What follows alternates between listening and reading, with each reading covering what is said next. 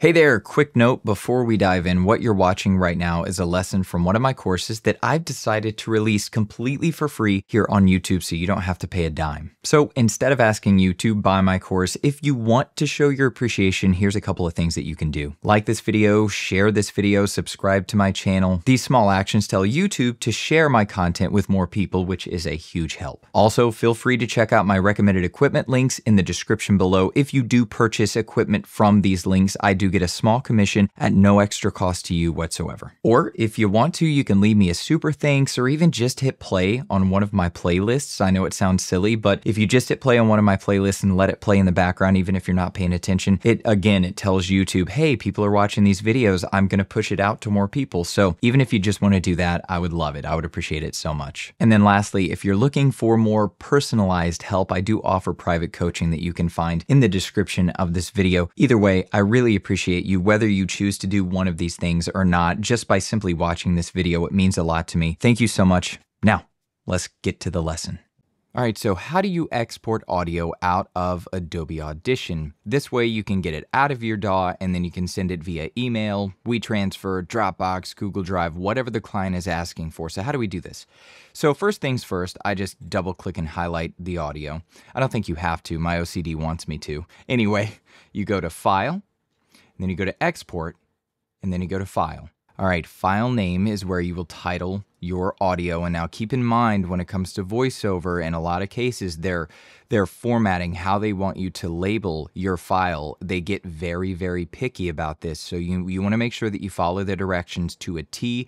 Make sure that you are labeling it exactly how they want you to, because, you know, every client and every agent and every different person you're going to be working with is going to have their own methods that they like. So just make sure you're following those directions. It's crucial.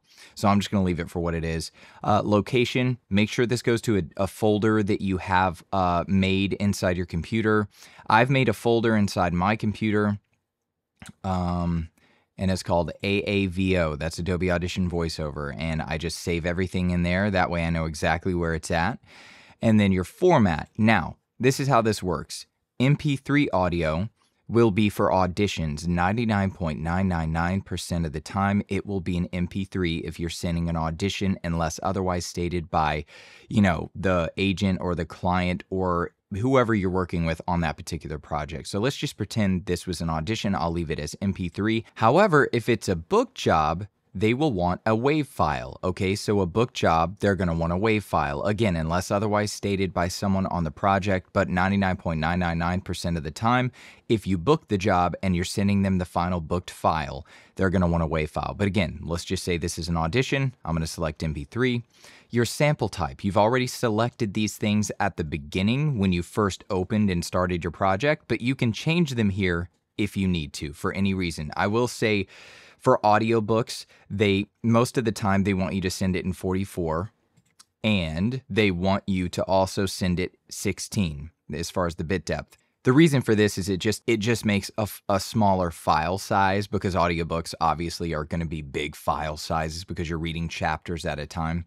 So anyway, now format settings, again, don't worry about this. If you're going to send an MP3, leave this alone. Let it be what it is. This is going to be a smaller file size, easier to send over email and all that good stuff.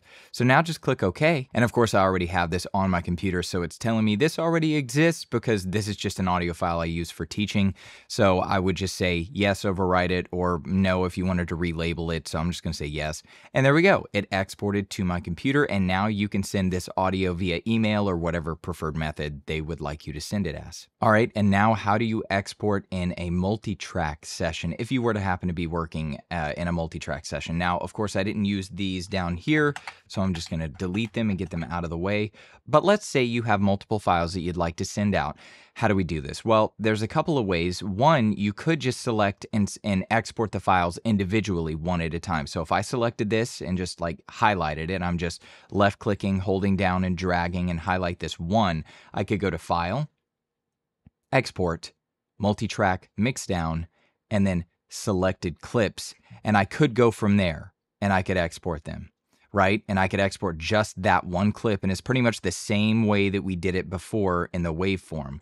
Or I could highlight both of them, go to File, Export, Multi-Track Mixdown, And then still, if I wanted them to come out as their own individual clips and not export them together, because obviously they would be on top of each other, go to Selected Clips, name it whatever you'd like, do all of the regular stuff, and then in Mixdown Options, you're going to go to Change.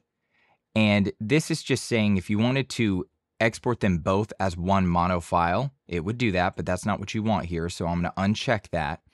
Check the track, and then this is showing that it will now export track 1 and track 2 as their own individual files. And you would just click OK, and then you would click OK. And then, of course, the other way is if for whatever reason you wanted these to both go out at the same time on top of each other as one file, you would just go to File, Export, Multi-Track Mixdown, Entire Session. And then this will export both of these files on top of each other as one file. So that's how you would export audio in the multi-track session inside Adobe Audition.